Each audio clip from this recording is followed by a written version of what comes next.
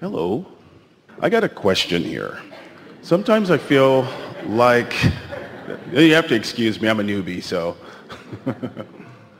I get this, it feels like it's energy overload sometimes.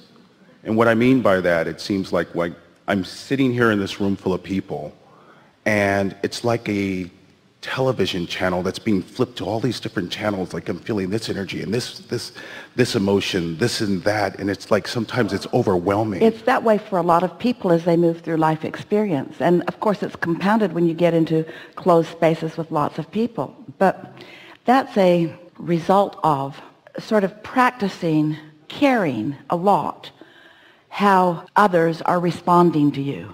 We've been talking a little bit here today about the value of tuning into your source energy guidance, but most people don't do that once they become adults. Most people are really busy trying to make sure that everybody else gets them. And so you're sort of trolling all the time, looking for body signals and interested in what people are thinking and contouring your dialogue and your presentation in order to get the most positive effect from them.